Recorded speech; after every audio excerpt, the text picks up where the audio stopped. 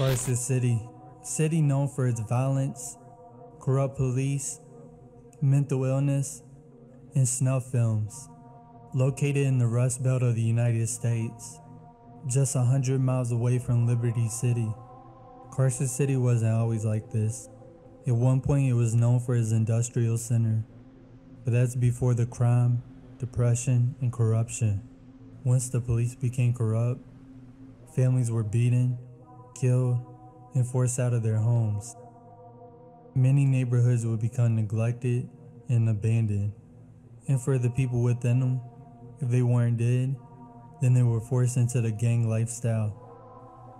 All these gangs would play a role in extortion, drug trade, murder, rape, snuff films, and more. The gangs of Carcer City are like no other. They can't be compared to Los Santos, Vice City, Liberty City, and so forth. These gangs will have their own identity, their own culture, and their own belief system. Here even the local cops can be thugs, throwing on hoods and referring to themselves as hoods. They mainly do this for a financial gain, carrying out attacks on gang members and civilians. A lot of these cops even said they like the killings, being able to carry out their aggression that they hold within their day job, even going far as comparing it to deer hunting. It's sick. You'll know if you ever run into one.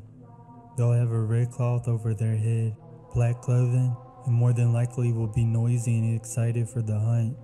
Carcer City will also be a hot spot for white supremacy, giving birth to the group known as the Skinz, but better known as the Aryan Sons. They're known for being around the Denton City Junkyard, taking white trash to a whole new meaning. If you're looking for them, be careful. They always hang out in large numbers, rocking the bald head, black t-shirt, camouflage pants, and their neo-Nazi stickers. But at some point in Carcer, the Hispanics will form the gang known as the Innocentz, being far from innocent. They would be known for being perverts, satanic, and straight up thugs. But they weren't always like this.